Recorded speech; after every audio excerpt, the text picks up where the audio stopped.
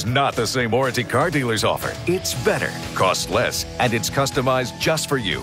You pick your own coverage amount, deductible, and payment plan. You even pick the repair shop. And we pick up the bill. And we'll pay the shop directly. So you don't have to pay up front, then wait to be reimbursed. How much can you save? Plenty. It cost almost $1,300 to repair an air conditioner condenser. But the owner didn't pay a cent. U.S. Fidelis covered it 100%.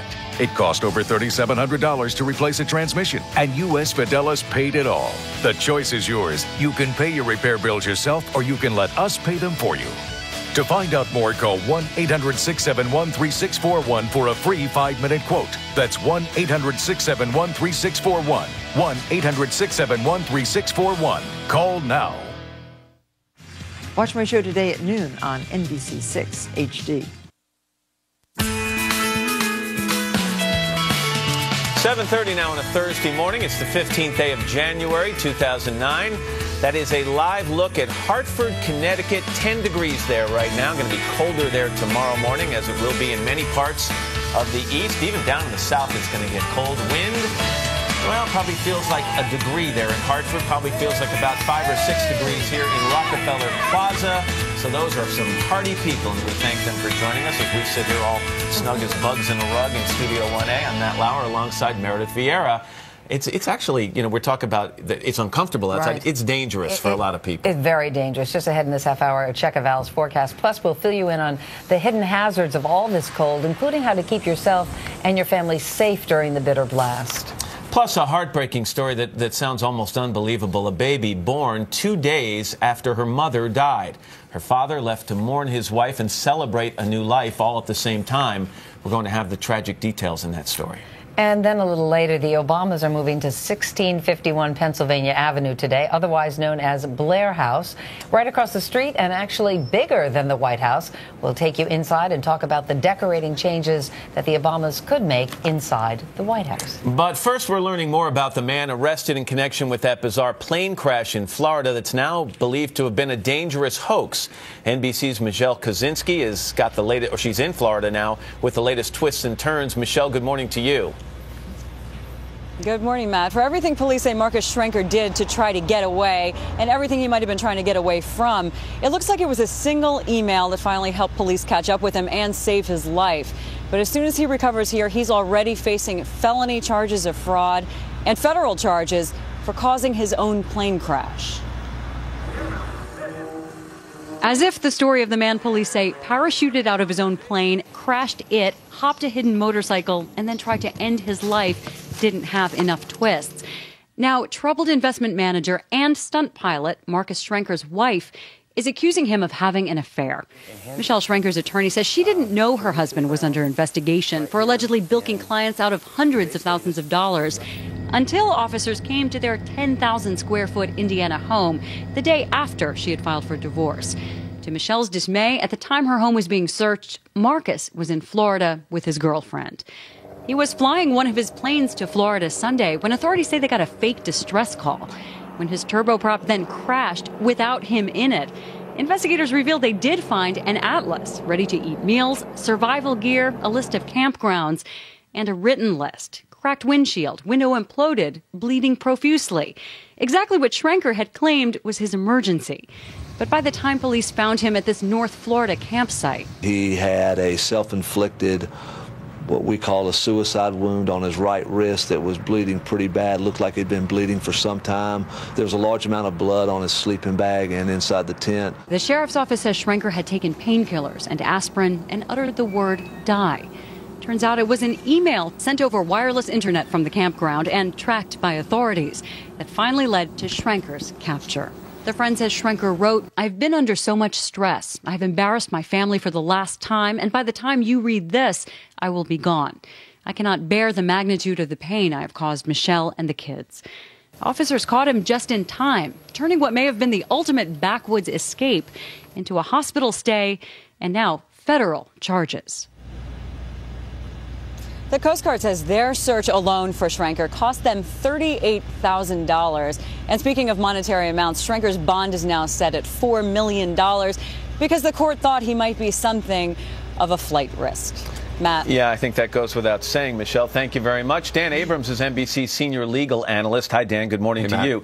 Take the tabloid stuff out of this for a second. You've got a sad story of family torn apart. You've got investors who apparently have lost some money, and you've got a guy named Marcus Schrenker who's in some deep legal trouble, isn't he? Yeah, serious crime here. But when you're talking about the airplane, remember, this is a guy who is now being accused of parachuting out of an airplane and letting that plane fly and crash. That's domestic terrorism. Remember, that's the charge he's being charged with, for willful destruction of an aircraft. The thought is he hoped this plane would crash in the Gulf, but maybe it ran out of gas. But again, it could have killed a lot of people on the ground. That's an up to 20 years crime. So that's a very serious crime. He's also been charged in federal court in Florida with the issue of filing a false distress signal. Less serious crime, but that's entirely separate from the fraud charges in Indiana. And the investigators are probably going to have a pretty easy time proving that, counter to the email he sent his friend, this plane crash was not an accident. Yeah, look, they'll be able to look at the plane. They'll be able to figure out what sort of state the plane is in. They'll be able to go through forensic evidence, etc.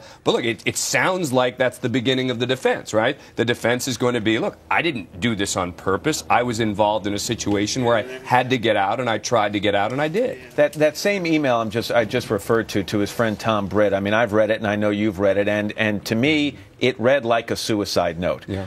But it seems now that was a suicide note designed to cover up an attempt to fake a death. Yeah, I mean, look, that's going to be the allegation. And this is what's going to happen, is now everyone, if this case ever goes to trial, they'll parse through each and every word. I was just talking a minute ago about going through the wreckage of the plane. They're also going to go through every word of anything he said. They're going to go through what was happening in his life at the time. What did it mean? How can it be interpreted, etc., to figure out what was going on. One of the things that seemed to be going on in his life at the time was that he had some pretty shady investment dealings. So the idea here is he'll face these federal charges in Florida, the plane charges, and then go back and he's got some other charges to face there in connection with his business. Yeah, I mean, he's going to be, you know, a busy man. He's going to be in Florida first in court on the federal charges, then potentially going to Indiana on the state charges. So two totally separate sets of charges here. And he's got some real big jail time facing him. Oh, yeah. I mean, the possibility here of you know, if you put them all together, almost the rest of his life. But in particular,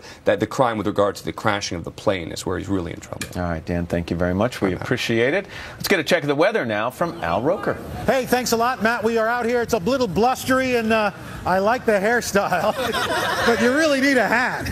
I'm from Buffalo. Ah, there you go. There's a summer day in Buffalo. I like it. And we got a guy here with his flat Stanley for his kid. Yeah, Amanda. And hi, Amanda. Hi, Michael. That's not Flat Stanley talking. That's your dad. Okay. Let's check your weather, see what's going on, and we'll show you. Look at these comparisons. Fairbanks, Alaska, Houston, Texas. Which one's warmer? Bah! They're both 37. Anchorage and Daytona Beach. Which one's warmer? They're both 41. Who'da thunk it? Let's take a look and see what's going on around the rest of the country. Show you for today. We are looking at air stagnation alerts in the Pacific Northwest. Beautiful in Southern California. 83 and sunny in Los Angeles. Some showers down in southern Texas. Snow showers in the central Rockies. And again, we've got sunny skies in the southeast, but really cold temperatures. That's what's going on around the country. Here's what's happening in your neck of the woods. Al, thank you very much. We've got sunny clouds here in South Florida, and we'll see some of those clouds moving through to today as we get the cold front coming into the vicinity. It gets in tonight and will drop the temperatures down. A burst of cold air will roll in, upper 40s and also some 50s overnight tonight. Friday, it'll still be cool behind the front. We'll only get into the upper 60s to 70s. So the next couple of days, a little bit on the chilly side. Grab the jackets. Like today, you want to make sure you check in with the Weather Channel 1, 2, 3, 4 times a day, and you can do it anytime online on weather.com. Meredith? Al, thank you. The birth of a baby is cause for celebration, but for one family in England, it is bittersweet. She's being called the miracle baby, a girl born 2 days after her mother died. NBC's Donna Friesen has the story from London. A father's kiss for a very special baby. 4 days old and she's already better. Her name is Aya, Arabic for miracle. Weighing just over 2 pounds, she was born 2 days after her mother suffered a fatal brain hemorrhage and was pronounced brain dead. 41-year-old Jane Solomon, a former British skating champion, had longed for a child. Aya was her first. Her husband Mahmoud has been left to cope with a tragic mix of joy and sorrow. In the space of 48 hours, he says, I have experienced joy at the birth of my child and endured torment over losing my wonderful wife. Solomon was working as a skating coach on the day she died, happy, healthy, unaware an aggressive tumor was growing inside her brain. She said she didn't feel well, she had a headache, so she went home early. Once there, she collapsed and died on arrival at the hospital. Her husband says, the doctors told me there was nothing they could do for Jane, but they needed her to stay strong for 48 hours to help our unborn child. Doctors put Aya's mother on life support, kept her body functioning long enough to monitor the baby, administer steroids to help her lungs develop, and then deliver her by cesarean section. Only then did they shut off her mother's life support machine. However, you can't help but be touched by the tragedy of the situation, that this is a mum that's lost her life, and a baby that won't know her mother. She is tiny but perfect, and friends say will be showered with love. I hope that, Jane's spirit will live on in Aya, and every time that, Jane's husband looks at Aya, he'll realise how wonderful Jane was. For today, Donna Friesen, NBC News, London. And up next, the dangers of the bitter, biting cold, how to protect yourself and your family. That's right after this. We, the people, hereby secede from land and declare ourselves the nation of why not. From this moment on, we will be a nation adrift and set sail free to ask why not. Why not ice skate on the equator, climb mountains at sea? Or why not do nothing at all? Become a citizen of our nation, Royal Caribbean, the nation of why not. Wachovia is now part of Wells Fargo. We're now one team that's nationwide and twice as strong. With even more capabilities, more resources, and more solutions planned for the future. So while it's business as usual today, you can look forward to even more great things ahead. Wachovia and Wells Fargo. Together, we'll go far. A city girl. I know how to light a fire. Where's the switch? And a country guy. Where's something you can get dirty? Are both way out of their element. I'm stuck. Marathon. New in town. Rated PG. In theaters January 30th. Progress. It starts with more models than Toyota or Honda with an EPA estimated 30 miles per gallon highway or better. Next, it's a lineup of hybrids that fit the way you live.